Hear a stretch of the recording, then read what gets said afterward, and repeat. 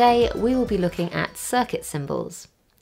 Circuit diagrams are used in physics to show us how electrical components should be arranged in circuits. You should be able to make a circuit using a circuit diagram, and by the end of the topic you should be able to look at a circuit diagram and predict what will happen when the circuit is turned on.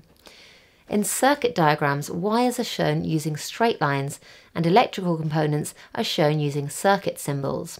You need to be able to remember and draw the circuit symbols for the following components.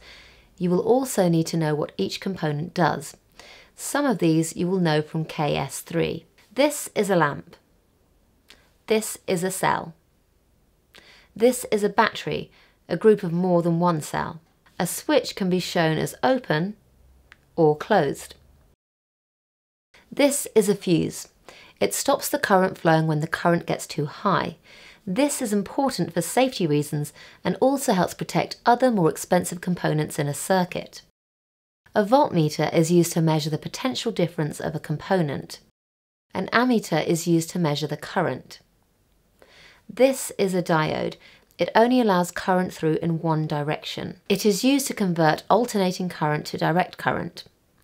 An LED or light emitting diode is a diode that produces light. A fixed resistor is used to resist the flow of current. The resistance of a fixed resistor is always the same. This is a variable resistor. You can change the resistance of a variable resistor, allowing you to change the current in a circuit. Thermistors are a special type of resistor. The resistance of a thermistor is determined by the temperature. At high temperatures, the resistance is low. As the temperature decreases, the resistance of the thermistor increases. Thermistors are used in thermostats to automatically turn central heating and air conditioning on or off. An LDR, or light-dependent resistor, is another special type of resistor. At high light intensities, the resistance of the LDR is low. As the light intensity decreases, the resistance of the LDR increases. Light-dependent resistors can be used to turn lights on automatically when it gets dark.